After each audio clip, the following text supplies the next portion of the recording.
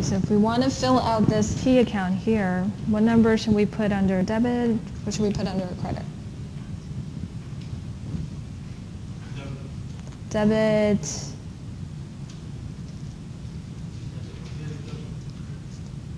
We have one number for each, right? So if we open up a T account called manufacturing overhead, and we want to determine the part under allocation, over allocation, definitely we have two numbers, right?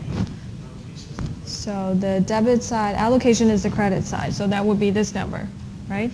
116,800 that we just did, that we just assigned. This is the allocation part. What about the debit side? 119, and what is this? The actual cost incurred that we only know by year end, December 31st. So this is the cost that we assign to different jobs, and do we have under allocation or over allocation? Under. We assign two less costs to the jobs, so we have a balance here. Yes. Yes, 2,200. 2,200. So what do we do about this number?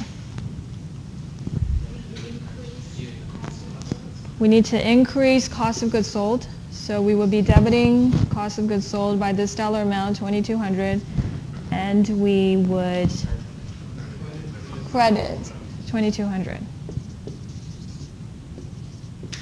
Okay, the whole point of doing this again is to adjust the costs that we allocated short to those job orders. So the actual cost is 119,000. We only assigned 116,800. So the $2,200, the under allocation part, we adjust and increase cost of goods sold altogether at year end. Okay, so at the same time we reduce manufacturing overhead accounts, zero out this account. So we close this account as well.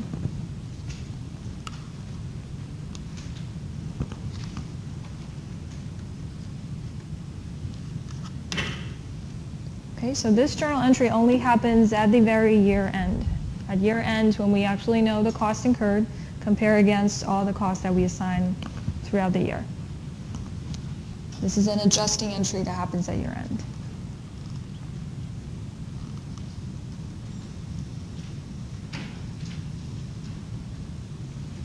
Okay, so up to this slide, we actually completed all the process of manufacturing companies' costing system, of job costing system, job orders. So next, we will talk about process costing.